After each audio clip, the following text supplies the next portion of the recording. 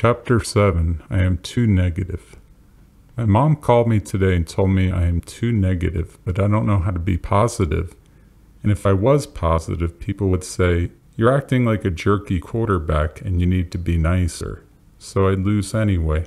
You have to be right in between a positive and negative, and that is hard, and I don't know how to do it. When your life stinks, what is positive about that? I guess I could say I like the sun and animals, and that makes me positive. But if I never play with an animal, do I really like them? And if I spend all day inside, do I really like the sun?